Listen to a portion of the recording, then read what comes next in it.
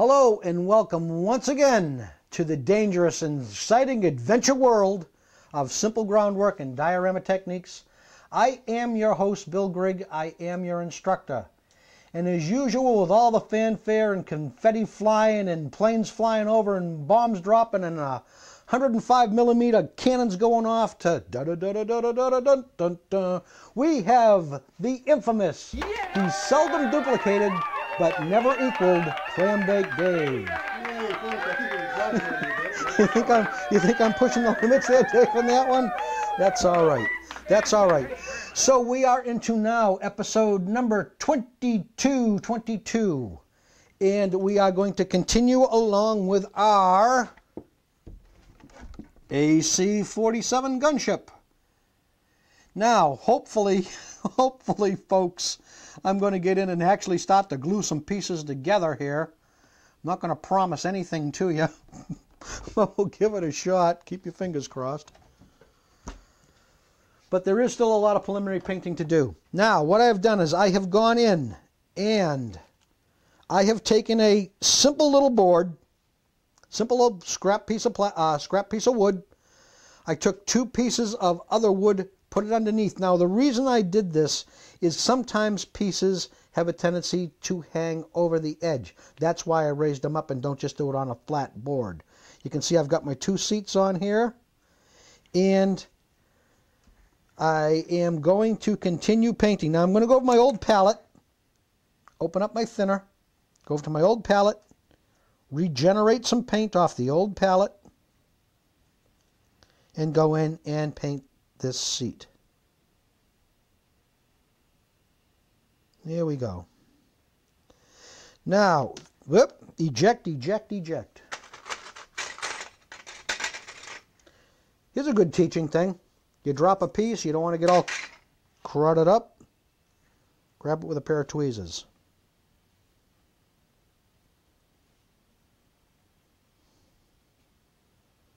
What happens sometimes is the tape gets wet. Now,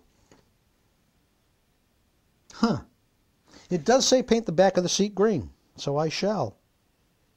All that seems to be the other thing on this is the pad. That's not working. That is not working. Stand that up right there. Yes, I did that. And now, we're just going to take a little brown. I think I will use this right here. A little brown.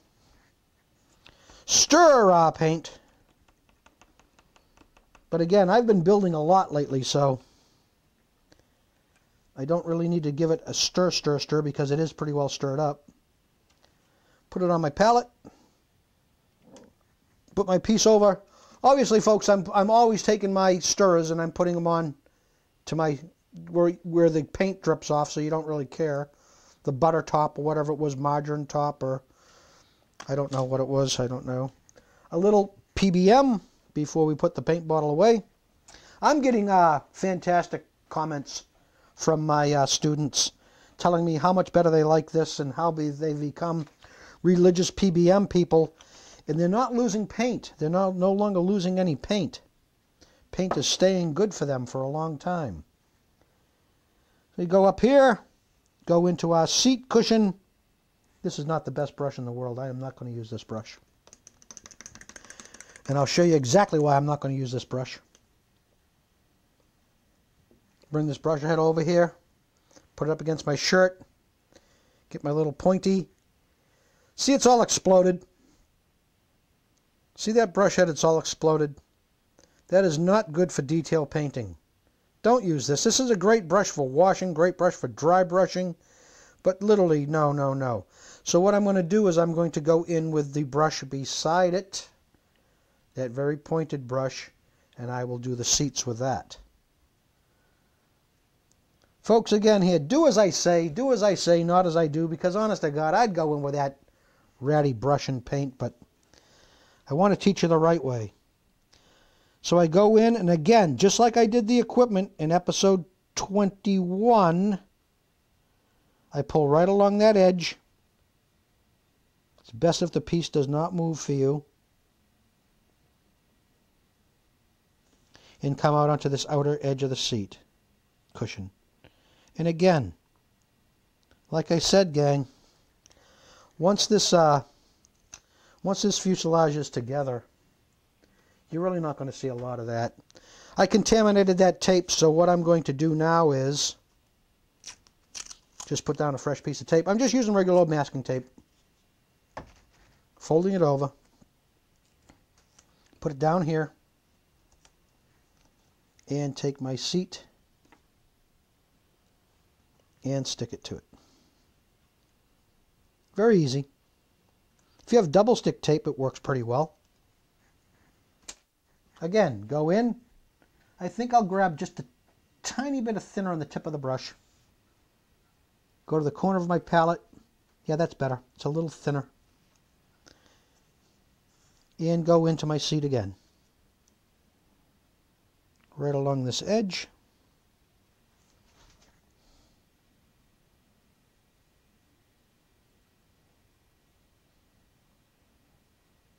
Now, on a piece like this, I've built this plane many times. I've built this plane twice before. So I know what I'm going to see and I know what I'm going to do. But when you have these type of applications and builds like this where it's not a critical interior piece, it's not, how do I say this? It's not a critical piece because it's not going to show.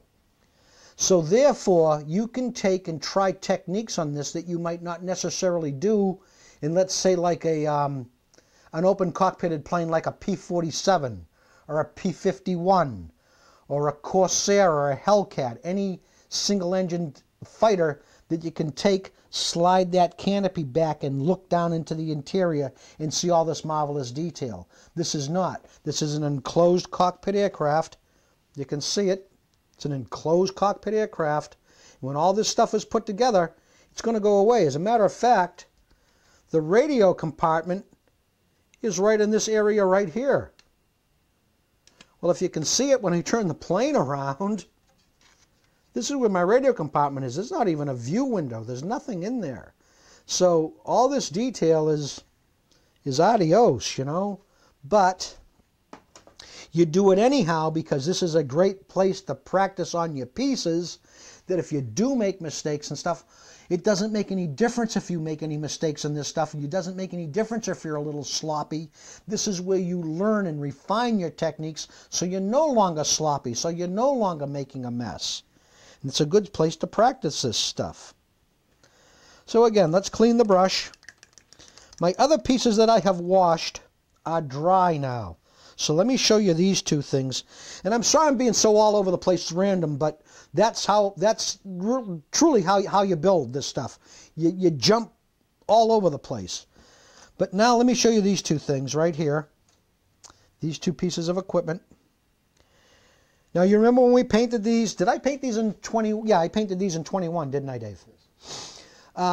You can see how the wash has really accented and highlighted everything that's around it. So again, what we would do with these is we would go in and we just give it a little enhancement, not much. Take our zinc, grab our stirrer. Don't even have to do hardly much of this because I've already done it so many times. Out onto the palette.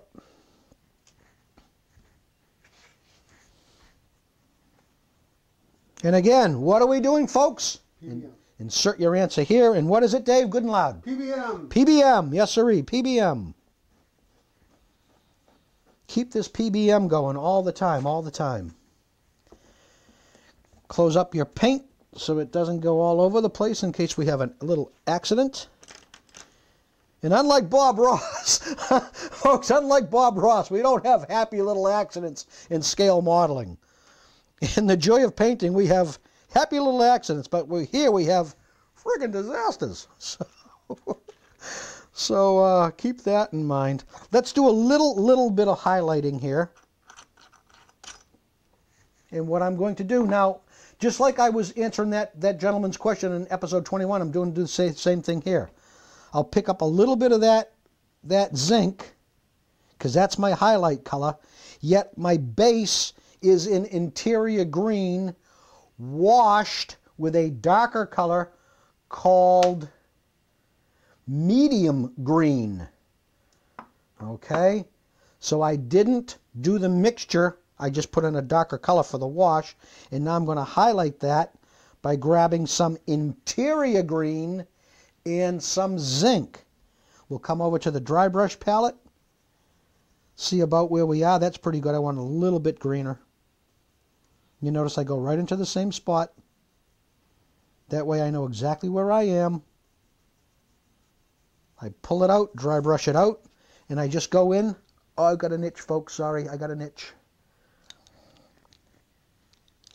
Go out and let's just hit this just real quick, real easy. Again, it's a good spot to practice this stuff. Hit your ledges. And that's exactly what you're doing here. You're practicing this stuff.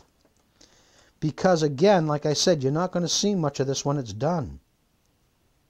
I bet, matter of fact, I'm almost positive we're not going to see any of this when we're done. Okay, let's go and enhance. Let's go in and enhance the instrument faces. I'll clean my brush. I'm going to get out some different paint. And we'll be back in like a half a second. And we'll do the instrument faces. So we'll be right back. All right, now that we've done our little bit of highlighting, we want to take the instrument faces, and we want to take those instrument faces and get those instruments so they pop out. And again, because it's an interior piece and not going to be seen, this is a good place to practice your dry brushing on your instrument faces. So what I have done is I have taken a little bit of white. I'm going to get out a black piece of paper this time. I've taken a little bit of white, put it out in my palette, and I will dry brush this out over here. You might as well come right over to the black, Dave, and watch this done. And see that right there? That's about where I want to be. Right about there. We come over to our instruments, and very lightly we just start to pull across. And that actually needs to be backed up so it doesn't move. Make sure your pieces don't move when you do this.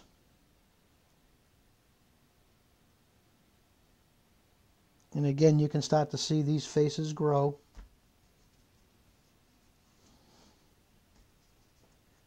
You want to make sure that you have no clumping on your brush.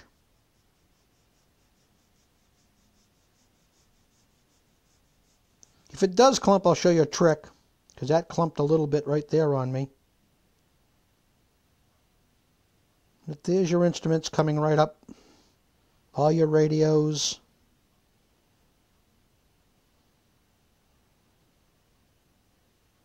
Well, there must be, no, the radio guy would have nothing to do with the miniguns.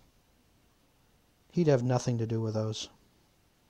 So this is probably nav equipment, radio equipment. It would be a nav station. That's pretty good. Go on to the next piece.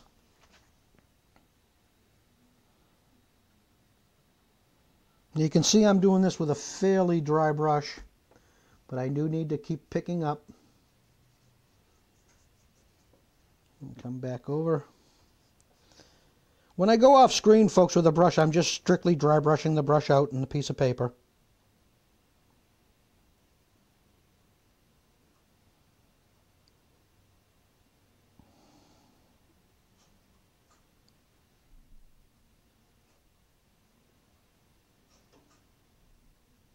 And I'm not using the best brush in the world, so.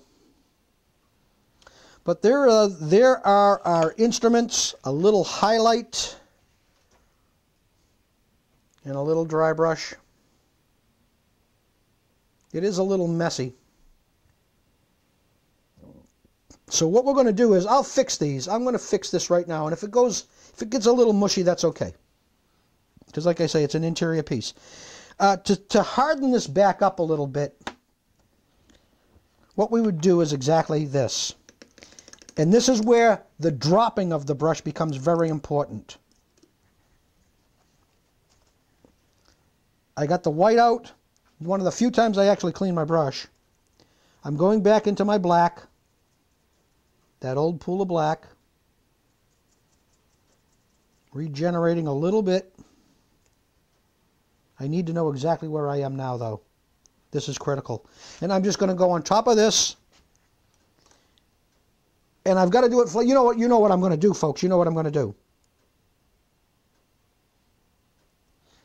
See how much better that instantly is? It killed all that streaking from that clumping.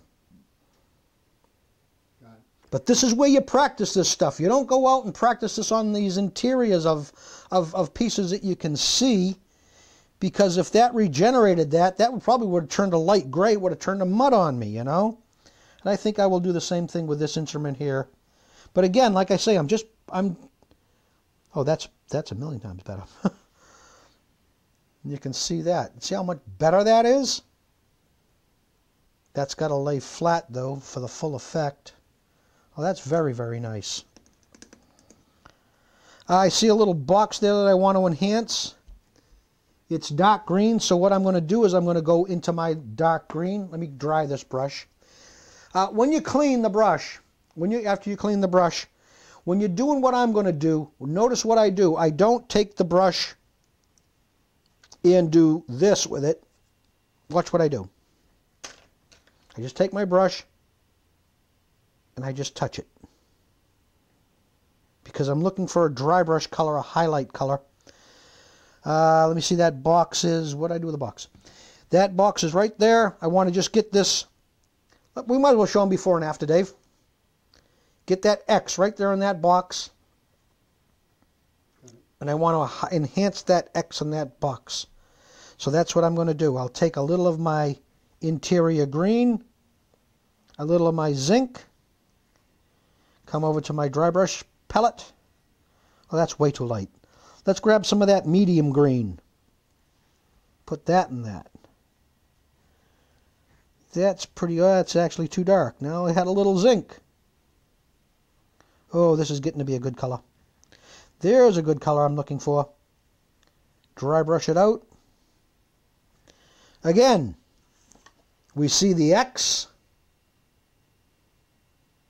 I'm going to go down, set it down flat, and just pull across that X.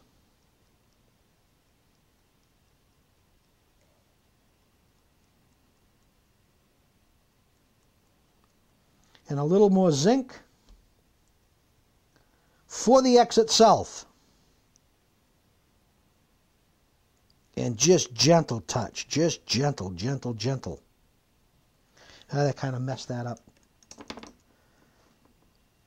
So that's what we're going to do. We'll take care of that with a little thinner right around the edges. And just work that out. But like I say, again, it's an interior piece. And there you can see how the X came right up for us. Done the same thing over here on this piece here.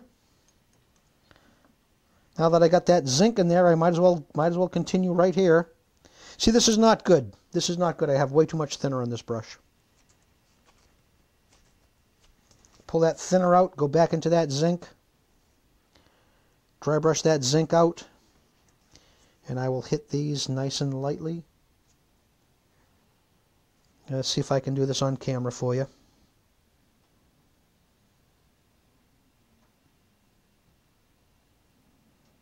Nice, nice, nice. Not bad at all. Pull that up. Let's grab a little of the white. Because I see I've got... Whoa! This is not working. Not working, not working, not working. Tell you what. Forget that. I know I've got a little silver out here.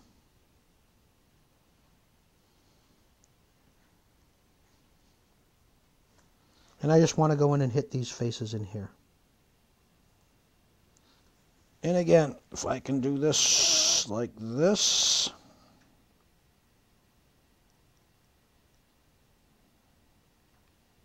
This is just being kind of lazy here to get these faces up. Definitely need some more silver. Actually, what I should really do, folks, is I should stop being so lazy and actually get some paint. But I only have this little small application to do. Beautiful, beautiful, beautiful, beautiful. And that is it. Oh, there's one more radio piece here. I got to get out some more paint. This is just craziness.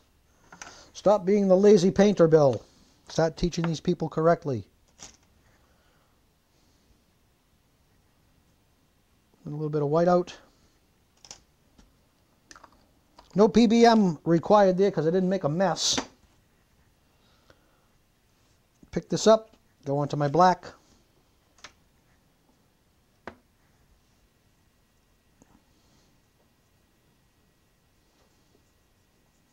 Oh, that's working real nice now. Go into this. I've got a little radio face right there.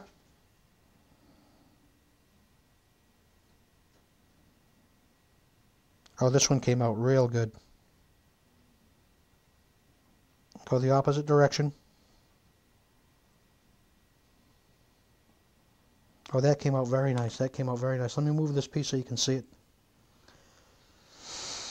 There's a really nice instrument face. It came out really, really well. Very happy with that. Okay. Now, what else have we got here? Are our seats dry? Yes, our seats are dry. So now we can do the exact same thing. We just keep doing the exact same thing. I'm going to go into that old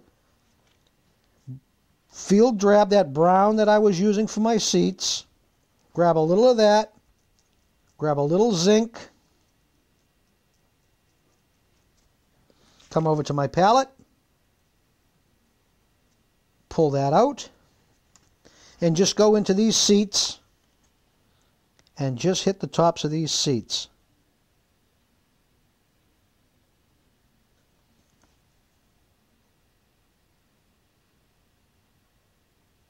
Boy, is that nice. Geez, did that come up nice. Clean the brush, and I'll show you the seats. And you can see the whole process of exactly what I'm doing. This is exactly how you go about doing this. And there's the tops of the two seats.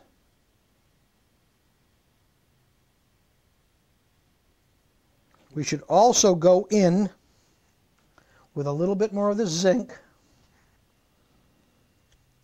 I'm just running out of paint, folks. So I'm going to reload these things a little bit. Reload everywhere a little bit. Made a mess. Make a mess, clean it up.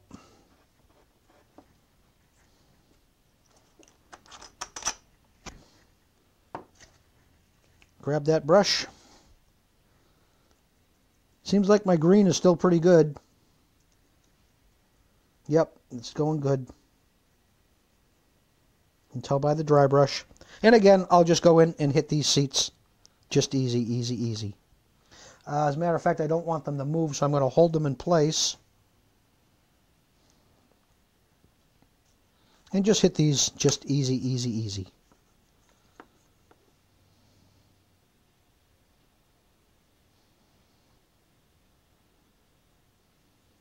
Nice.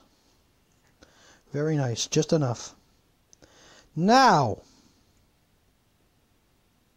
here's what I wanted to show you, because we do everything on the cheapy cheap here. Well, not the cheapy cheap, but very inexpensive. We try to keep our expenses down. And because these seats are not going to really be seen, this is what we're going to do. I have a clear piece of plexiglass here. I use it for a cutting board. Now this is all I'm going to do. I'm going to take this, go down. I've got to get a straight edge.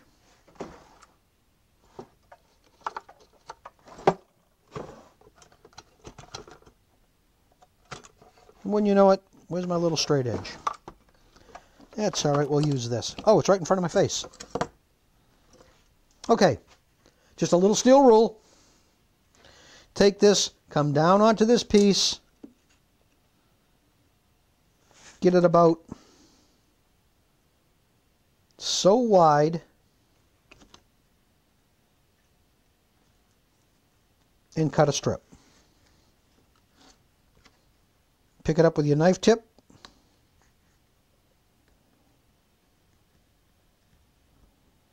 Good. Stick it down again. Give yourself a square end.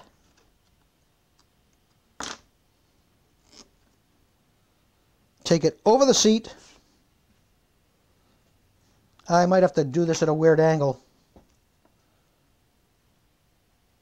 Yo. Okay, there we go. Put it down. Take my cutters. Get it off. Stick it back. Do the exact same thing. Give myself a square end. These are seat belts you too can make at home. And again, stick that down. Whoa. Bring it up over the back of the seat. Cut it off. Stick it in place. And voila, folks. We have seat belts on the seat. Now, to make these even a little bit better, what we're going to do is we'll take a little silver or a little aluminum paint. Find my... Ooh, boy, that clumped up quick.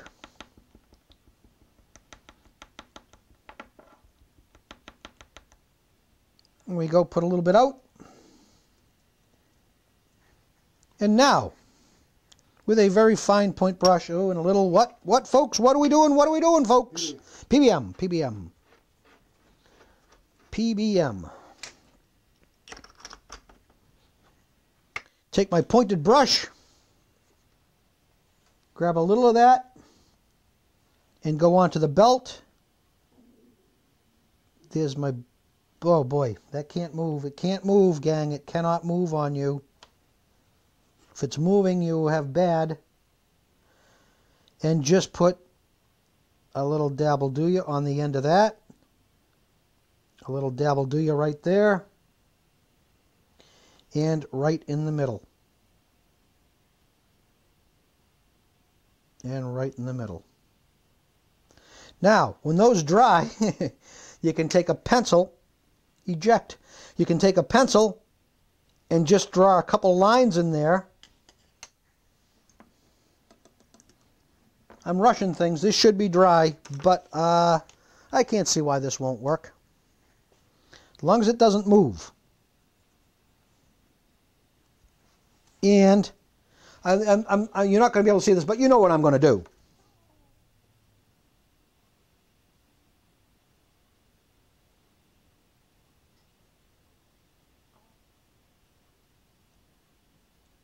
I'd be better off with a flare. And I've got a little mess here that went onto my seat. So I'll just take a little thinner and pull that away. And there we have some seat belts. So this you too can do at home. It's a very inexpensive, very easy way to do a seat belt without going into all that high-tech and very expensive photo etch brass. The one thing you may want to do is push your tape in, well, not may want to do, the one thing you do want to do is push your tape in good and hard so it's good and sticky. Then when you put your flat coat on top of this, it will seal everything in and it will hold everything in place. So there's a good, quick way, inexpensive way to make a seat belt. What else are we going to do now? Now we are going to go, well, first we're going to clean our brushes. And what are we going to do? I think, folks, how am I doing time-wise, Dave? About 20 minutes. About 20 minutes? Okay. Now I wish we had the theme to 2001 to play. Lord and behold, oh my goodness, call the governor and raise a flag. We are actually going to glue some pieces in place. What shall we start out with? We shall start out with number 47, the cockpit bulkhead.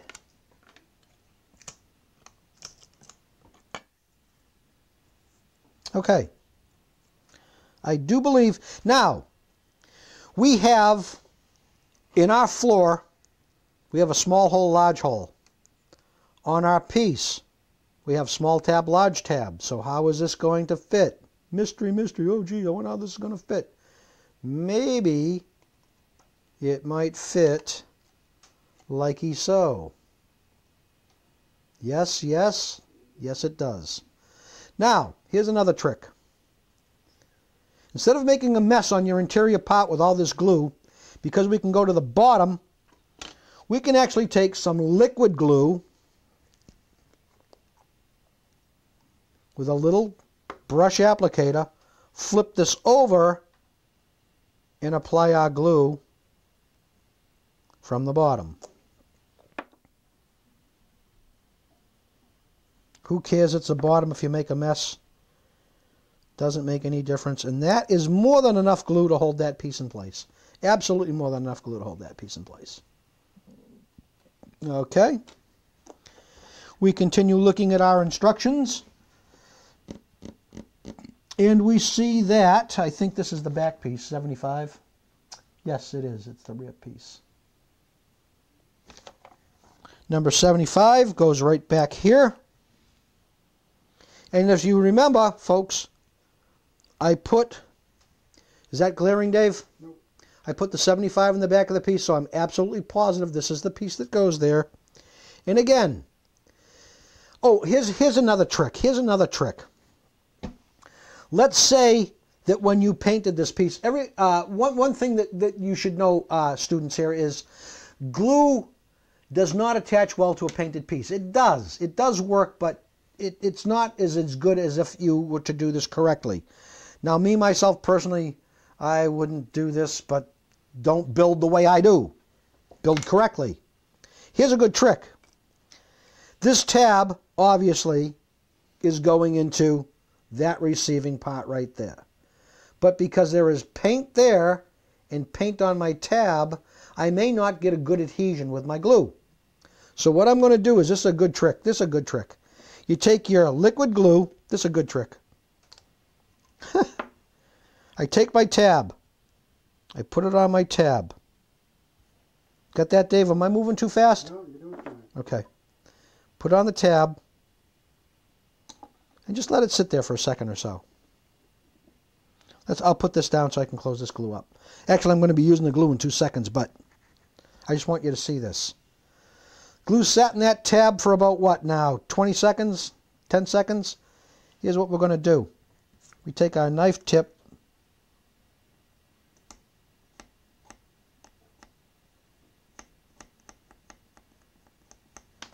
and lo and behold, you look at the bottom of that tab. No paint in that tab no more.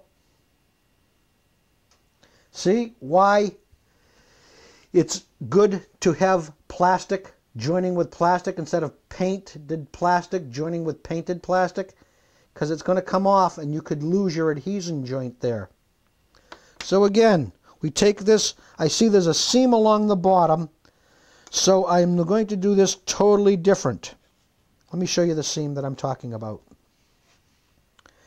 There is my receiver hole, and you can see the channel right in there. That's the channel in there.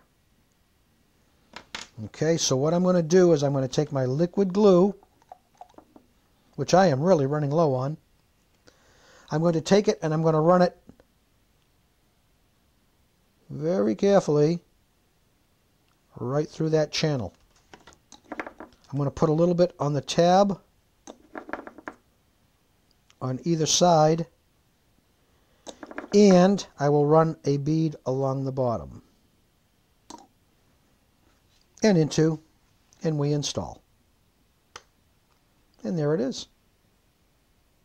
Now the one thing that we need to do on this is we need to make sure this bulkhead is sitting correctly.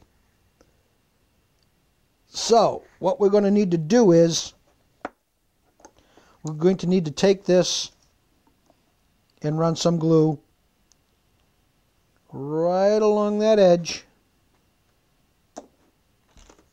So that's got something to stick to, and then this is how you get your parts to align correctly. You know what's got to go into this fuselage. I don't think it makes any difference which side. I don't think so. We're going to take our fuselage, we're going to take our interior part, and we are going to install it. Oh, let's use the other side, because here's why I'm going to use the other side, folks. We've got this. Okay, we've got this. We've got our locating pins here. You can see them. But on my corresponding piece, I have these little guides right here. Eject, eject. I have these guide pins right here. So I need to go about this differently. And you can see there's a good example, folks, of painted pieces really not sticking together. Which side is this? This side. This side. Okay. Now, I know that I can get an absolute dead nut on fit here because I've got my locating pins. And they fit right there. Oh, crap. Well, see, this is tough for me to do on TV because I really need to set this down flat and do this. But you get the general idea of what I'm doing. I'm putting these locating pins in here and getting this tight so I know how everything fits. Kind of like that. But obviously, without me actually taking this plane, I'll show you. This is the exact way I'm going to, you're not going to be able to see me do it, but this is how you would actually do this. Turn this right around, lay it right flat down so I can actually see what I'm doing, and put this over my mounting pins. And that is like a million times better. And push this up straight. Here we go. That is how that fits. This is off. There's a little stop pin right there too that's stopping that forward bulkhead from moving.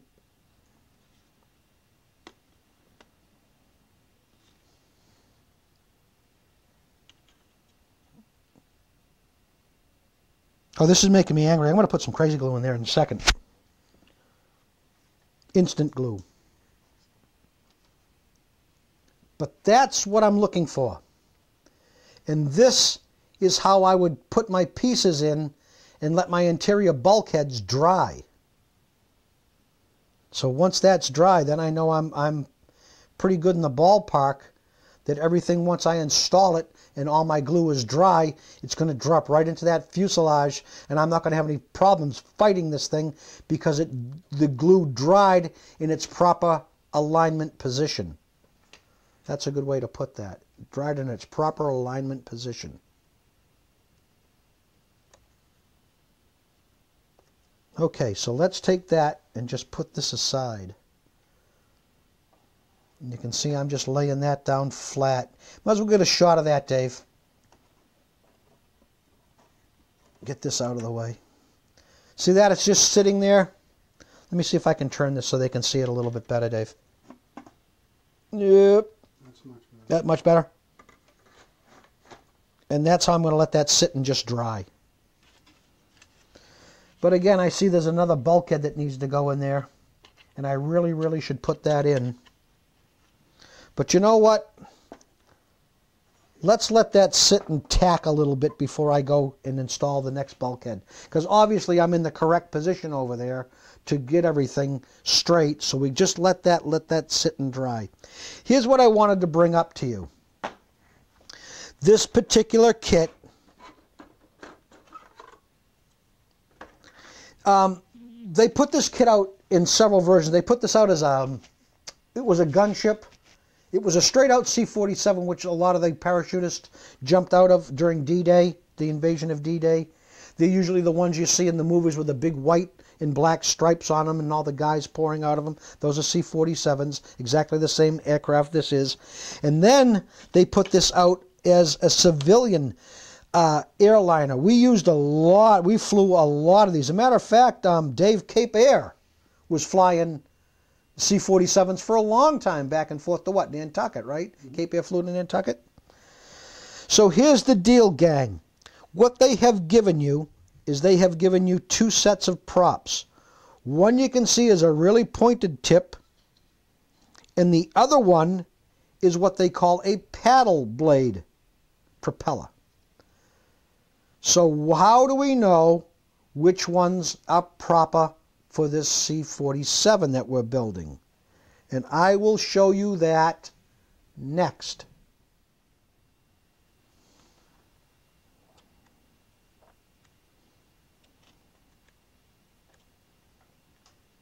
And we're rolling, Dave? We're rolling. We're rolling, okay.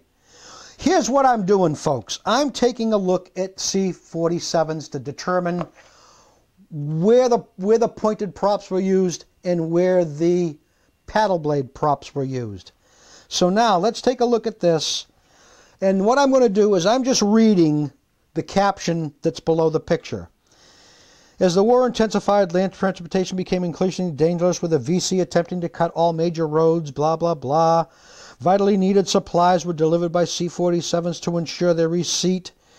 These C-47s are being loaded with food and medical supplies for shipment to Da Nang, following a severe tropical storm which left thousands of Vietnamese civilians homeless without food. So we know this is a military C-47, not one flown by TWA or Northwest Airlines or things like that. This is where we find our reference. We're going to come up, and Dave, you are going to get a picture of, without it sticking to the tape, Dave, you are going to get a picture of this top aircraft right here. And tell me when there's no glare? No glare. Okay. Now, as you can plainly see, that is a military bird, and it does have the paddle blade style of prop opposed to that very pointy tip of the prop. Now, another thing in this picture is, you notice, I'm going to turn this book around so I can take a good look at it, folks, because I don't want to lie to you. Yep, okay, let's go back, and let's go right back to that picture, Dave. Now, you can see, no glare, Dave? No glare. Okay. You can see that these blades are black. Those are very black blades. Tip it back. This way? No, back. This way? No, forward. Forward. Forward? A little more. Okay. What, were you getting glare? Like Yeah. crazy glare? Yeah. Okay, go ahead. Okay, you can see that the blades are black. In our instruction sheet, I know for a fact, matter of fact, I'll show it to you. Why not? Why not show it to you? Because I got the page marked. This is how you learn. This is how you learn. It's a little mind-numbing, but that's all right.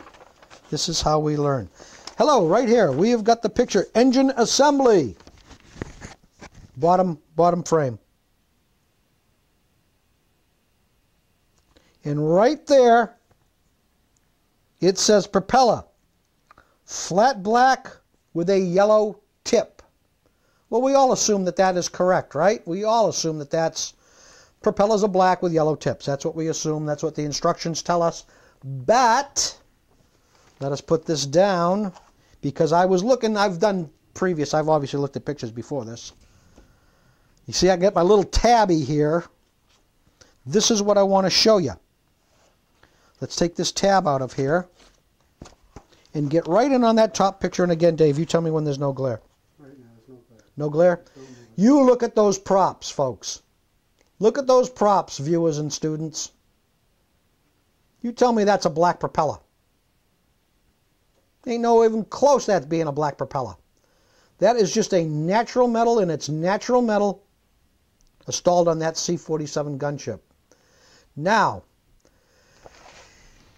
here's the deal about reference material. Let me put this down. Let me talk to you a little bit about reference material. Reference material is exactly that. You use it for reference. You use it for historically correct. If you do not care about building historically correct, who cares? Paint the prop purple and green with little swirly daisies on it. Who cares? But when you're building like I do for competition and correct, historically correct aircraft, I want to now verify that that is not a weirdo C-47 picture. It could be. It could be that just that one particular aircraft had a natural metal propeller. But how do we verify that this is true with military C-47s? What we do is we go to various information. And again, I have gotten the page. Where's my little tab? And what am I looking at? Where am I going? Where am I going? Oh, this is what I wanted to show you. Here are black and white line drawings of different engine setups, different exhaust setups, and different propellers. So, how do we determine this? How do we know what we're going to use? Now, I got to kind of lean over this and point to certain things for you here. This is how you use your reference. Now, it actually says pointed blade tip. That one says pointed blade tip with the small carburetor air scoop. Little tiny air scoop on that. Okay? We go down to our next picture. Again, rounded blade tip. So in other words, a paddle blade tip with a larger carburetor air scoop. Okay? Then we go down to our bottom picture. We again have the rounded paddle blade with a big, what does that say? That says ram, non-ram dust filter. So that is a filter that is over your carburetor air intake. We go to our kit part. Now get one good last shot of this one right here, Dave. Get good and close. Tell me when you're good and close. Got a glare? No, you're good. Okay. Okay, I got you. We got that. We got that. Okay, here's what we're going to do. We take that, and lo and behold, right in front of me, voila, what do we have? Does that look similar to that picture that we just looked at? Nod head, yes. Yes, it does. So these are the larger dust filter, carburetor filter. So now we know on this particular bird, we can use the paddle blade end of the prop compared to the pointed ends. Now what I'm guessing, and I'm just guessing at this because I haven't checked reference material, this is more a military application because I don't know if you know about props, but the wider area of the prop, the more air it grabs. That's why you see Corsairs with that gull wing in the Corsair. That's so they put that gull wing on so the thing could go down, they could get the landing gear up higher, and they put these massive, massive propellers on them for more bite in the air. They did the same thing with the P-47s. P-47s first came out with a Curtiss propeller, which was very, very pointed. Then they went down to Connecticut and went to Hamilton Standard down in Connecticut, and they put these massive, massive, huge blades on P-47s. The more to beat the air up, the more grab in the air. So what I'm figuring is, in a military application, you obviously want to get the full advantage of your horsepower compared to your blade, whereas in a civilian bird, you don't need that much pull. You just need to get there, so you've got a lesser blade.